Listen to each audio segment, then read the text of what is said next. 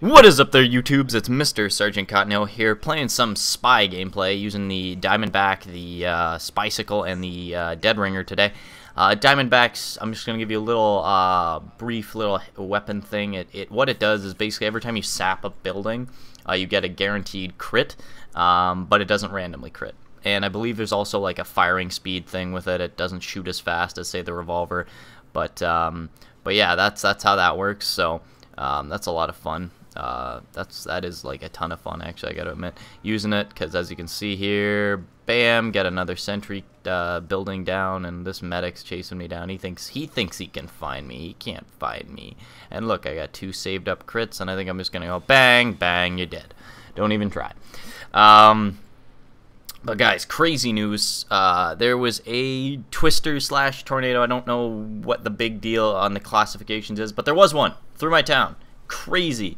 There hasn't, apparently a friend said we haven't had like anything like that in like 50 years. So that's, you know, that's significant. We haven't had one in that long. But of course, I'm going to blame him for saying that when the storm came in, because he said that as the storm was just coming in. So I'm going to blame him for that one. But yeah, just absolutely nuts. And why can I not shoot this sniper to save my life? I don't think he kills me, but like I think that's just, yeah. That's just horrible. And now I hit him just fine just there, but that's messed up. But yeah, guys, so that's crazy. Like, I mean, and the extent of the damage is kind of nuts. Like in my little subdivision area, it's like nothing really. It doesn't even look like there's a little bit of like there's like twigs and stuff. But when you get like literally a block from my house, there's like trees uprooted. There's like factory buildings missing like bits of their roof. There's a loading dock like not that far from my house for a factory that has a like it's literally like just demolished. Like the brickwork is just all caved in, the roof is just collapsed. It's like there's one place that the fence is just all knocked down because of the tree. There's a bunch of trees in the area and they're just shredded. There's like nothing on top pretty much. It was nuts. It's nuts to just see how devastating, I guess, something like that can be.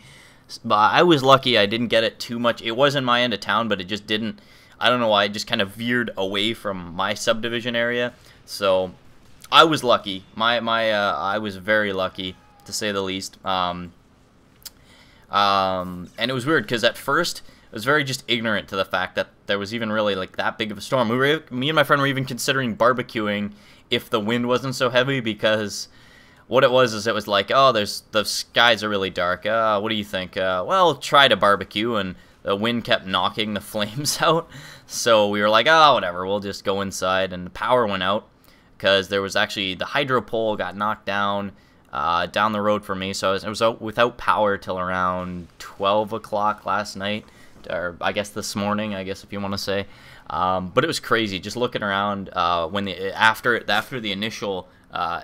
initially went through, just driving around, seeing everybody, like, everybody's helping each other out, which is great. That's why I guess I kind of like small towns, because when shit hits the fan, people do get together, people do see who needs help, people help out, you know. I saw people, like, at certain houses, like, some people have a big tree in their house, there's other, like, their neighbors are going over with hacksaws to try and help them out, you know, help clear a little bit of it. Like, yeah, the big part of the tree is not going to go, but at least you can, you know, get rid of the branches so that when the city workers come, they can just haul the tree out and like grind the big part of the tree up by itself.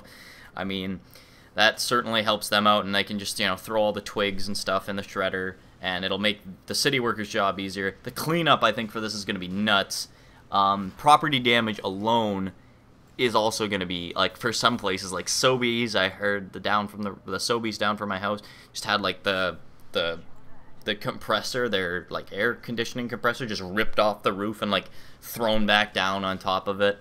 I heard, like, I've heard a bunch of things, to be honest. I've heard a bunch of different things happen, and there's just a lot of damage. The golf course road is just nuts.